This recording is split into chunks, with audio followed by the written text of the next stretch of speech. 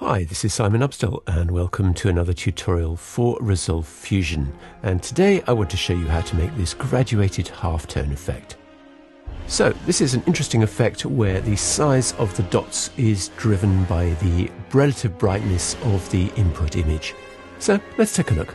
Okay, so here we are in Resolve and I'm going to make a new Fusion composition. I'm going to go with a frame rate of 25. Let's call this halftone and let's set the duration to be 10 seconds and then hit create and then double click to open it up. So I'm going to come over to the media pool and bring in my asset. So this is a clip from pexels.com and I will give you a link in the description. Now it's 4K and I don't actually want it to be 4K. So I'm actually going to create a new background. I'm going to come over to image, turn off auto resolution, which will allow me to set a custom resolution, and that's going to be 1000 by 1000. So then I can take my footage and merge it over my background. Now it's a little bit too big for our purposes, so let's go for 0.47 for the size, and that's going to fit a little bit better. The only other thing I want to do is I want to chop off the first 150 frames.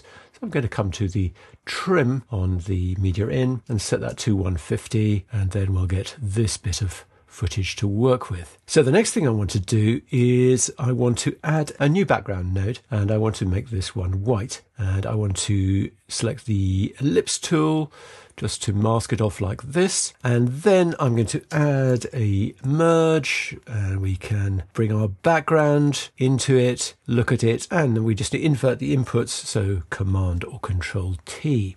And I'm going to set the size of my merge to 0.75. So the next thing I want to do is I want to add a transform node. And I'm just going to rename this as XF because it'll make it easier just to refer to later.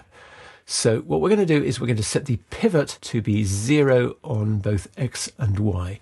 And I'm just going to reduce that size down to something like 0.025.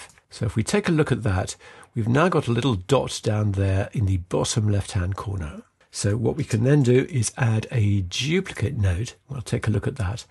So first of all, I want to create a row of dots along the bottom. And to do that, I'm going to link my copies to that transform size. So first of all, add an expression to the copies, and we're going to type 1 divided by xf dot size.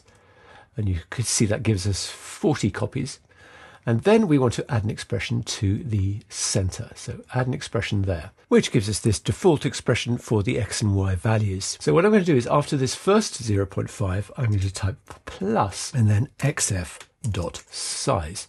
So that's going to add the width of my little dot to the center. And now you can probably saw what happened there. We've got our bottom row of dots. And so then we can copy this duplicate and we can paste to make a new one. Let's take a look at that. Very simply here, we're going to remove that plus XF size on the X and we're going to add it to the Y. So plus XF dot size added to the Y, and you probably saw that suddenly we've got an entire grid of those little dots. So then what we're going to do is we're going to merge this back over our background. So I'm going to add a merge, grab my background, add it in there. And again, we just want to flip the inputs using Command or Control T. And what I can then do is take the output of this merge, which was our action composited over the background, and I'm going to use it as the effect mask input for this merge here. So let's take a look at that. So we need to come to settings for this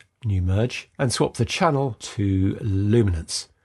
And you can see what we've got. We've got our pattern of dots masked by the luminance of our video. So then what I'm going to do is I'm going to add a blur, and I'm going to set the blur size to 5. Let's take a look at that. And after that, I'm going to add a brightness contrast, and let's take a look at that. So I'm just going to adjust two things, one of which is this low value here. I'm going to set that to something like 0.4, and then the high value to 0.42. And you can see how we've now got that pattern of dots. Look much closer. You can see that the brighter areas of the video have larger dots and progressively smaller as we get into the shadows. So what we can do is make space before that blur and after this merge, and we can just drop in a brightness contrast. And here we can adjust the whole balance of this. So if I adjust the gamma, you can see that I can get more sort of mid-range pixels in there. Increase the lift, you can see we get more as well. So really it's a question of what sort of balance we want in there. I think I'm going to go with something like that. So let's just come back to our transform here.